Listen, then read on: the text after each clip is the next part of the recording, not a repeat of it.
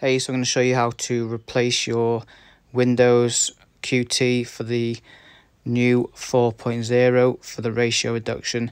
First of all, you need to head to your app data to make a copy of your wallet DATs and your masternode config if you are running masternodes.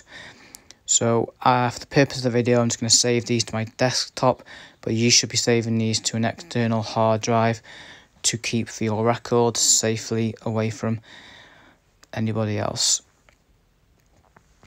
So there we go, I've got a copy of these just in case anything was to go wrong.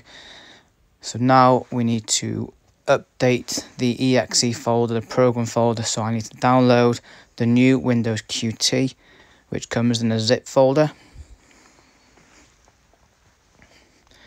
You want to look into the zip folder and you'll notice that the exe is named exactly the same, which is good because we can replace it directly.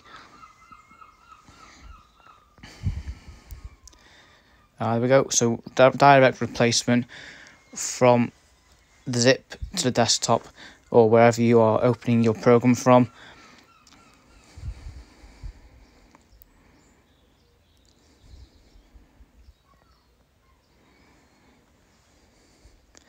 There we go. So now this is done.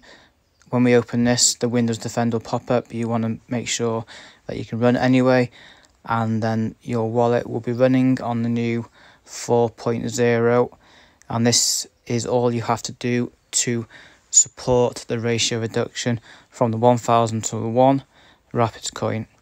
And I'll show you in a minute that the wallet is running on the old wallet files on my computer. So there's the new wallet and the old updated files, and you'll see the database is open, which means the wallet is now running and the wallet DAT and everything is the same. Thanks for watching.